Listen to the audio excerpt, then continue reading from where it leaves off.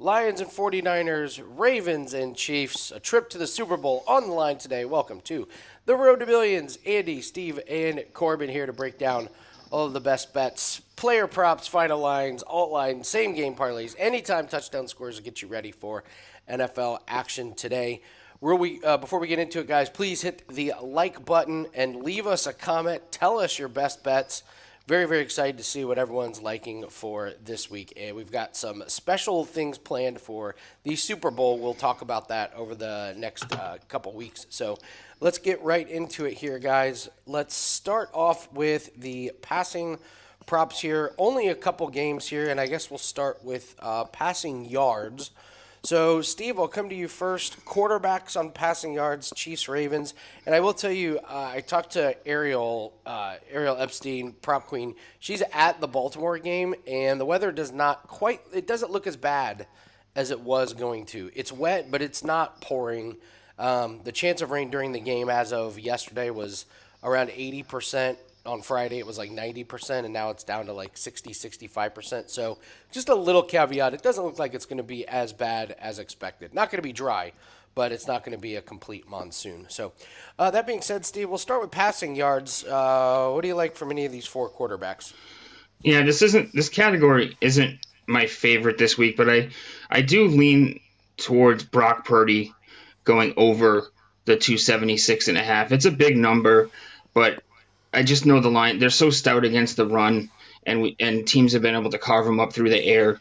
I think the 49ers have a big day passing the ball. And while it's a big number, I think he clears it today.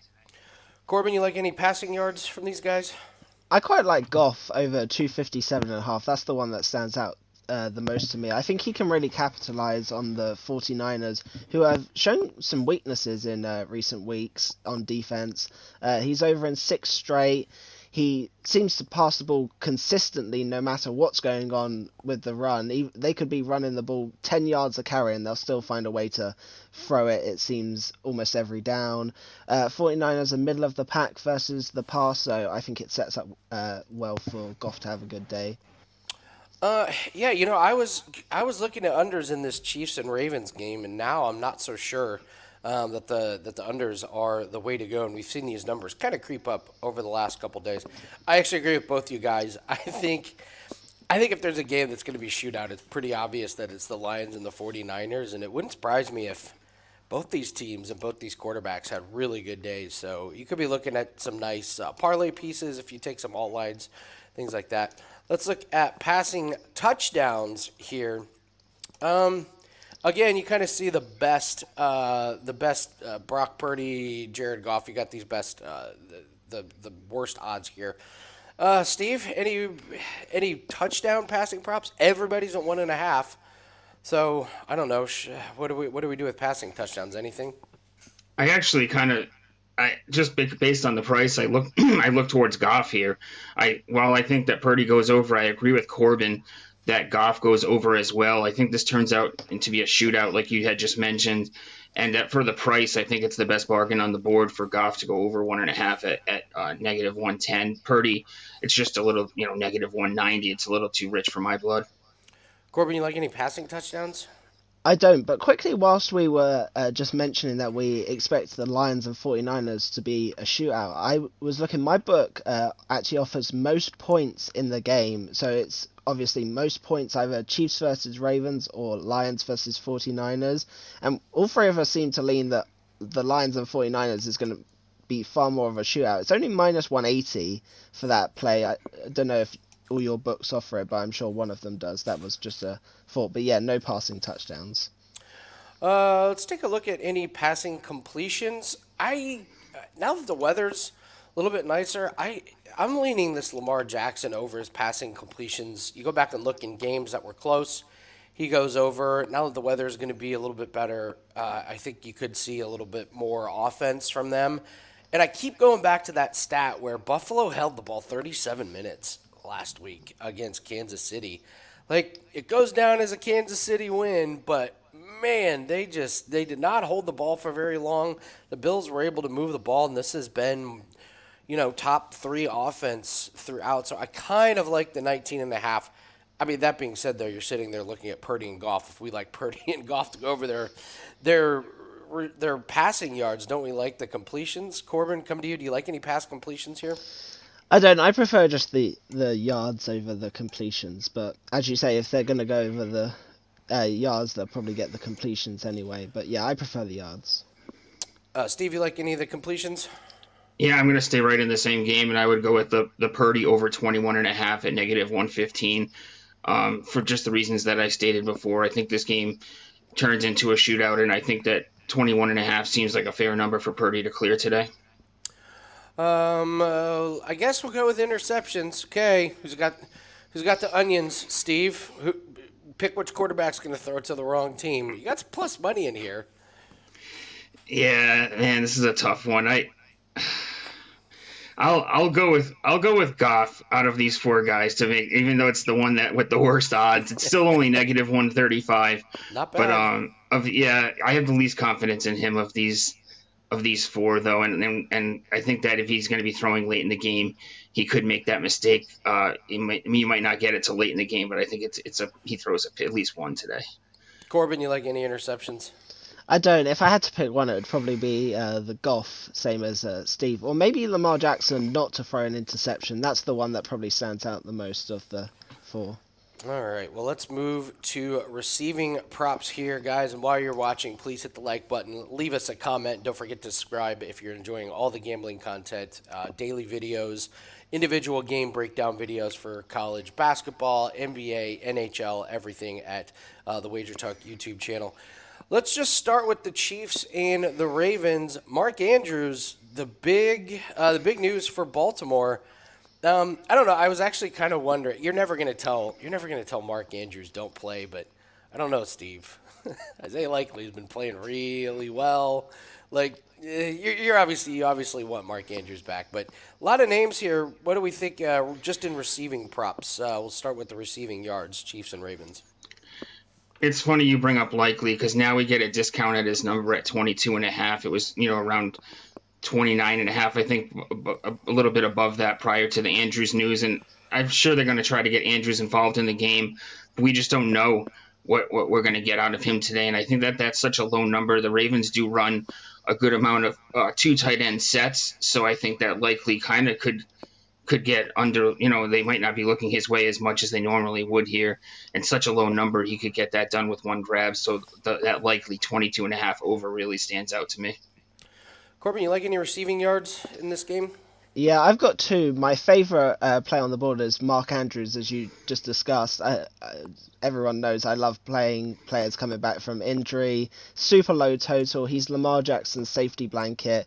Biggest game of the season so far. I think Andrews is going to step up. He's had full practice all week. Could end up being a close game, but yeah, I think if he's going to throw to anyone, it's going to be Andrews, and he's obviously cleared it in every game that he's played this year. So I will say the second play I have is actually Gray over 10.5. So he's gone over in 3 of the last 4, and the one he didn't, he still had 3 targets, which is an encouraging sign. Super low total. I think he could easily get there with just 1 catch, and I'm expecting the Chiefs to pass a lot here and potentially be down. So that's where I'm looking for those 2. I'm with you, Noah Gray. I thought I was going to be the sneaky guy. I thought that just sounded really. It did it. I mean, he's got a catch in, against Miami, he had a 20-yard catch, and against Buffalo, he had a 12-yard catch. So this is one of those numbers. I love these numbers where 1 catch can get you over. I don't know how anybody in their right mind could take an over on Mecole Hardman. He had 1 catch last week for a couple yards, and then he touched the ball twice and he fumbled both times. One of them was the big loss. So, I mean, didn't the Chiefs learn their lesson? Like, no, we're not putting the game in Mecole Hardman's hands. So I don't know how you could take a Mecole Hardman catch in this one. I guess there's a couple of others. I was wondering about Justice Hill taking the under. I'm not sure how involved he's going to be in the game, but that's kind of one of those numbers that I was a little worried about. I noticed, I'll get to him in rushing yards. Let's just move to the Lions and the 49ers. They do have lines out on Deebo Samuel. He's going to be good to go today. 47.5 is his number. So, Corbin, come to you for this game. Any receiving yards that you like in this one? Yeah, I have Juwan Jennings over 17.5. Again, he's gone over in 3 of his last 4. Debo's obviously banged up. He has so much speed, and this Lions defense is really not that great. Last week, he had 6 targets, 5 receptions, and 61 yards. I think, again, another player that I think could easily clear this in 1 or 2 catches. So, yeah, I'm going to take Debo to, well, obviously be banged up. If he gets hit hard a couple of times, he could easily re-aggravate his injury and be out for the whole game, quite honestly. So, yeah, I'm going to go Juwan Jennings over 17.5. Steve, you like any of these? Yeah, this is one of my favorite plays of the day is Brandon Ayuk over 75.5 receiving yards. Obviously, a big part of it is Debo potentially. He's going to be giving it a go, but he might not make the entire game, or he could be hampered. Ayuk's had 100+ now in 3 of his last 5 meaningful games. I'll set the Rams Week 18 game aside. It was, he didn't have much there. The number 1 team barely played. The Lions giving up the 3rd most yards to opposing wide receivers, and they've just gotten carved up recently by number 1s. Evans 147, Nakua 181. Jefferson 192 and 141, Lamb 141, Olave 119. This seems like such a low total. I mean, it's one of the higher numbers on the board, but against this pass defense, I think Ayuk cooks today, and I think 100. You could ladder this up to 100. I like George Kittle on basically most of his props. I like 58.5. This is a Lions team that's not great against tight ends. I like him a little bit more on the longest reception, which we'll get to. Let's take a look at some of these receptions here. Steve, do you like any of the receptions numbers, or are you more focused on the yards? Yeah, I don't really have much for receptions in this one. I think I'll pass on receptions. I've been more focused on yards than anything else. Corbin, you like any receptions props? No, same as Steve. I'm more on the yards than the receptions. So. I love Mecole Hardman at 1.5 at minus 110. Give me the under on that one. I don't see 2 catches. I don't understand why it's minus 110. I mean, he only had 1 last week. He blew it. Just not really sure how much. I guess the thinking is, well, if they have to pass and they have to, if they're playing catch up, but if they're not, I'm not really sure how he gets involved in the game on that one. So there was the other one that kind of jumps out to me is Gus Edwards, just to have a catch. He seems to just pop up having a catch here or there. He had 1 last week in a meaningful game against Houston. Didn't have any in the last couple games, but of the regular season, 1 was that massive blowout against Miami, and then he barely played against Pittsburgh in that messy game. So I don't know. He just needs 1 little broken play where it gets dumped off, and there you go, easy cash on that one. So I was going to bring up longest reception, yards on longest reception here on George Kittle. It's 23.5. He's gone over this in 4 out of 5 games, and the one game that he didn't go over was that game against Washington that didn't really mean a whole lot. So I think this 23.5, if you like Kittle, I think that could be a really sneaky way. It's only minus 125. Easily could break a couple of long ones against this Lions pass defense. And I guess if we like Brock Purdy, then we have to go that way. Corbin, you want to talk about kicking props or defensive props, right? Yeah, I have a couple that I really like the look of. We'll start with my favorite defensive play. So it's tackles and assists. I really like McDuffie over 4.5. I think it's at right at the bottom there. Trent McDuffie. So he seems to be their run stopper for the Chiefs. I'm sure if I'm wrong, someone in the comments can correct me. But he seems to get a lot more involved in the run defense, expecting a lot of running from the Ravens. He had 5 versus the Bears earlier in the season, who play somewhat of a similar style with the quarterback and the runs. So yeah, I'm going to take McDuffie over 4.5. A couple others that I'm looking at, but potentially not playing. Clowney over 2.5. I think it's near the top. Yeah, second one down. Where is it? Yeah, so he's over in 4 of 7, defensive end for the Ravens. He's going to stop all the short check downs, I think, all the Kelsey kind of action and the run, short dump offs to Pacheco. I think he could 2.5 such a low number for one of their key defensive players, so I like that one. And then my last one is actually Justin Reed under 6.5. I'm not sure how many tackles he's really going to get here, considering I'm expecting the Ravens to run a lot. He only had 2 versus the Bears in that game that I mentioned was a similar, somewhat style offense, and he's only gone over in 3 of his last 6. So I was going to look under for him. Do you want me to do my kicker now as well? Keep firing away. You're on fire. Go for it. We'll go with the Lions kicker. Is it Badgley? Under 1.5. So it's juicy at -195, but you could easily put that with something else if you want to bring it down, or just play it for half a unit or so. We all know that the Lions go for it on almost all the four down. He's only had 1 field goal in each of his last 3. They're going to have to put up points. You have to feel like they're going to go even more aggressive to get the touchdowns here against the 49ers. I could quite easily see them going for it on almost all the occasions. I don't think 3 points are really going to help them much in this situation, so I'll take him under 1.5. I really like that play. I there's been some other plays that I've been looking at with that exact same mindset. Like, Detroit's not kicking a field goal unless it's like 4th and over what, 6 or 7 yards? Like anything under, like there's no way that Dan Campbell and that team's going to be like, no, we're going to win this game with field goals. Exactly. We'll just get our pass defense out there to slow them down. Like, the only way I could see it is if, as you said, if there's like a 4th and above a 6, or like right at the start of the game, and then somehow they have like a drive right at the end where they need a field goal. That's kind of the only situation I see it. But even at 195 seems very unlikely to me. So yeah, so he was 1 for 1 against Tampa Bay, 1 for 1 against the Rams. You go back to the regular season, 1 for 1 against Minnesota, 2 for 2 against Dallas, 1 for 1 against Minnesota, and 0 for 0 against Denver. So, he's making them. He's just not taking a bunch of them. So I'm with you on that one. I think that's a pretty good one.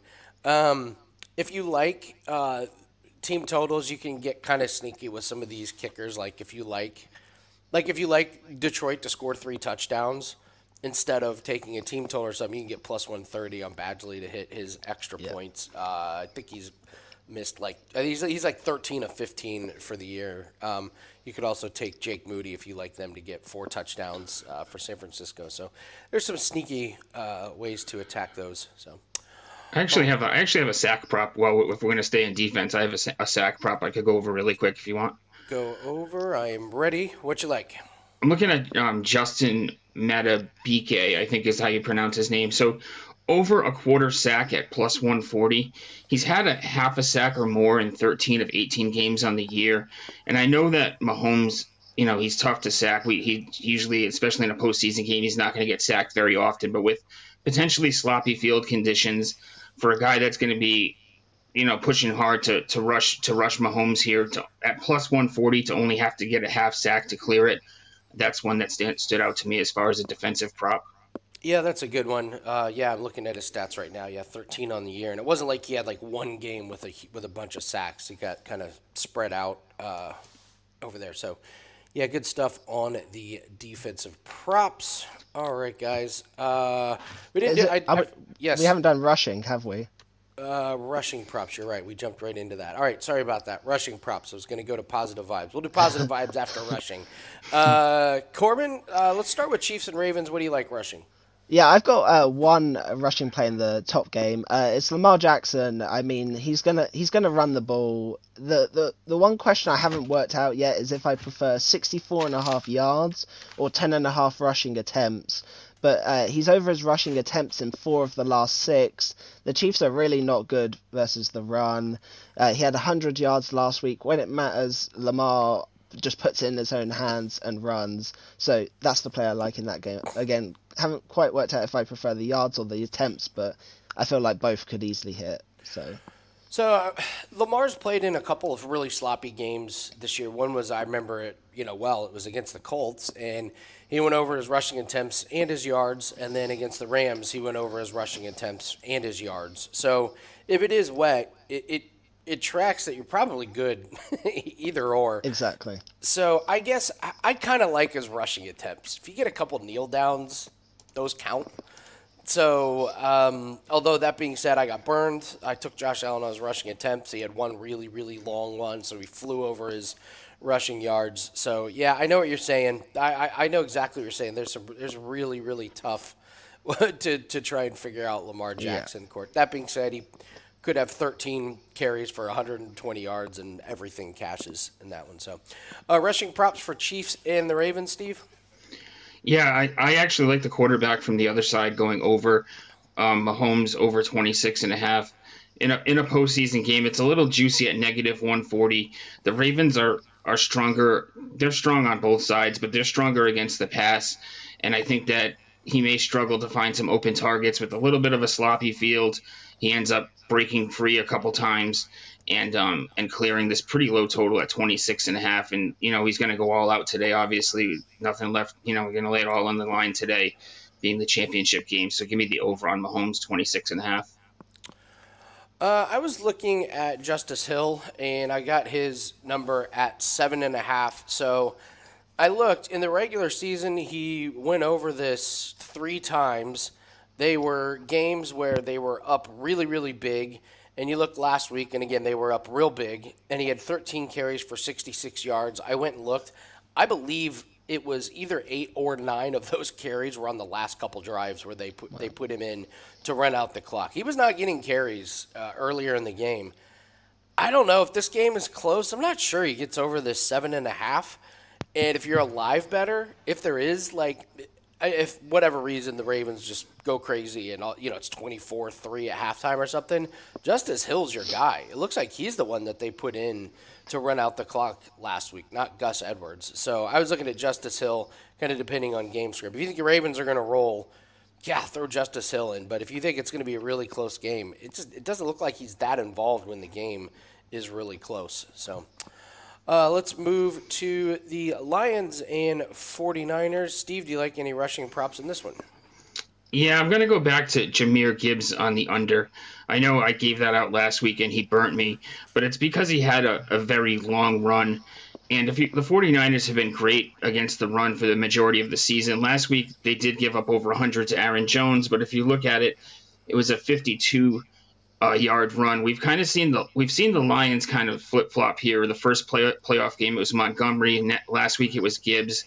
I think this tends to be, based on the matchup, this sets up more as a Montgomery game to me. I think we see Gibbs get his normal workload, but a little bit less than usual on the ground, a little bit more through the air. So I'll take a shot on his under 49.5 again this week. Corbin, you like any rushing props in Lions and 49ers? I'm actually going to go head-to-head with Steve. I almost think the complete opposite. I think this is a Jahmyr Gibbs game. I saw the way Aaron Jones ran through them last week. I know it was a red herring in that the 49ers have had a pretty good run defense, but that speed on the outside just seems to kill them so much, the 49ers. Gibbs is definitely the pace option of the two, had 9 carries for 74 last week, whereas Montgomery just seems to be slowing down. I know the total's kind of low at 43.5 already.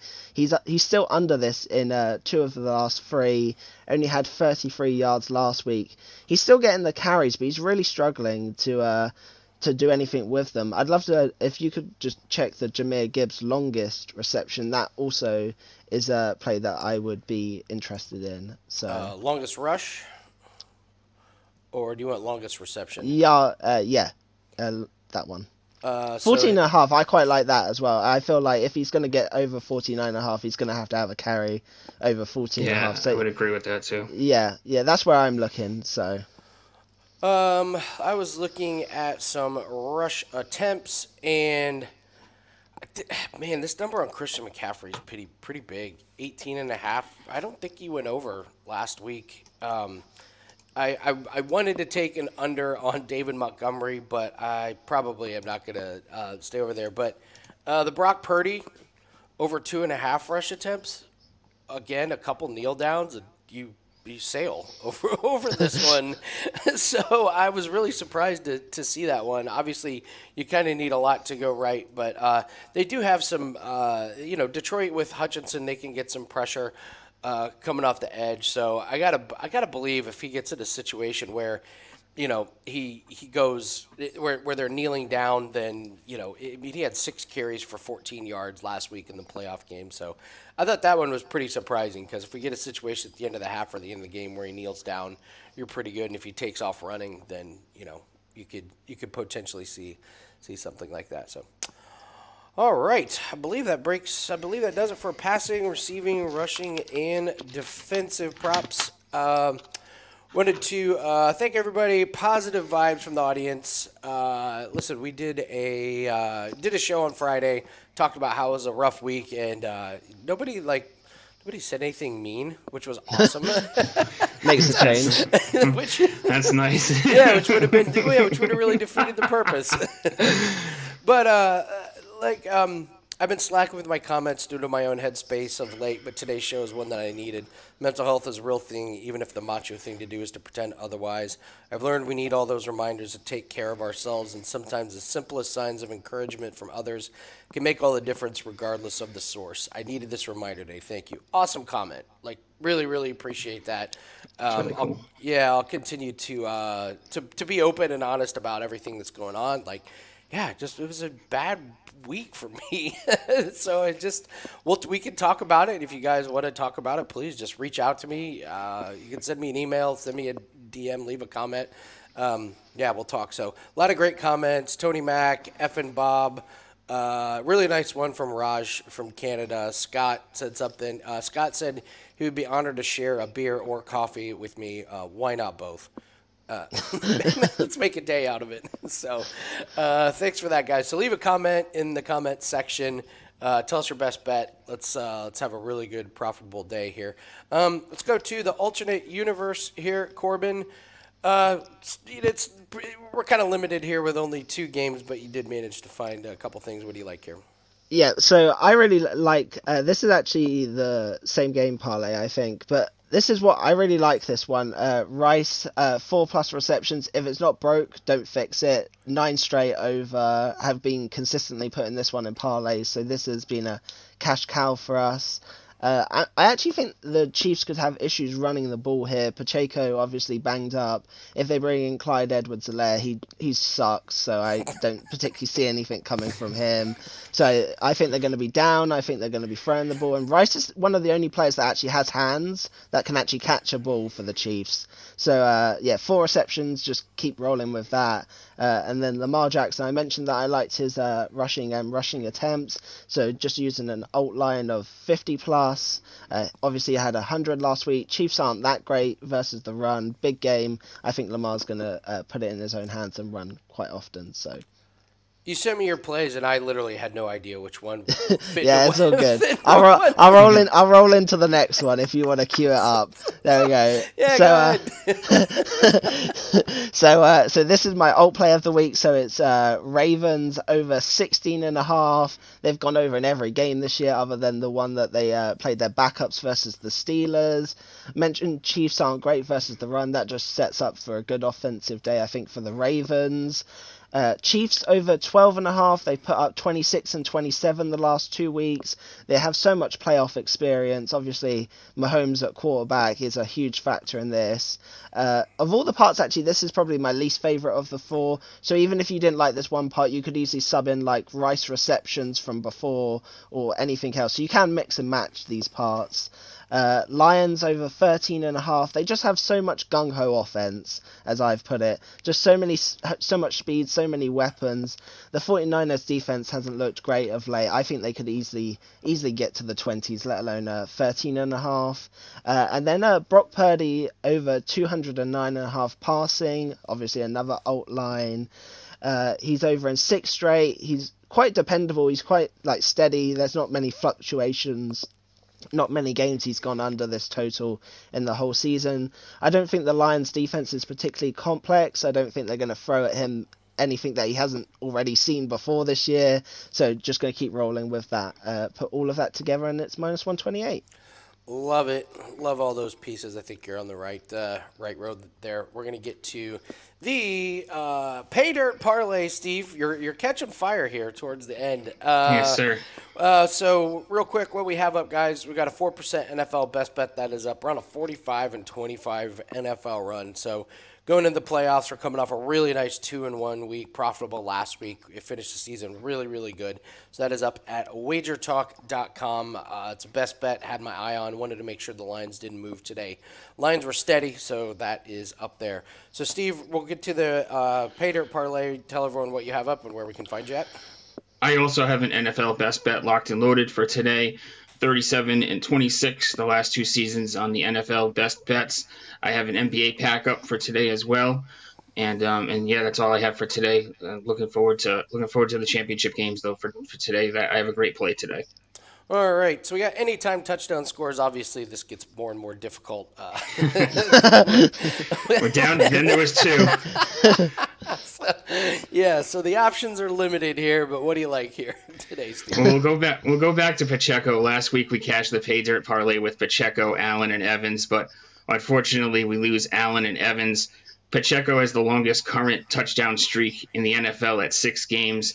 He is questionable, but he's good to go. He's seen all signs are pointing to him starting today and getting the lion's share of the carries like he has been. He's been getting the huge bulk of the carries. The Ravens are better against the pass than against the run, and with the weather that we've talked about a little bit, it's not quite as bad as we thought it would be, but it sets up for a ground game to me. And if anything's in the red area, I think the Chiefs will be looking Pacheco's way. Ayuk, we talked about earlier, and I love him today as far as his receiving yards over, but I also love him to score.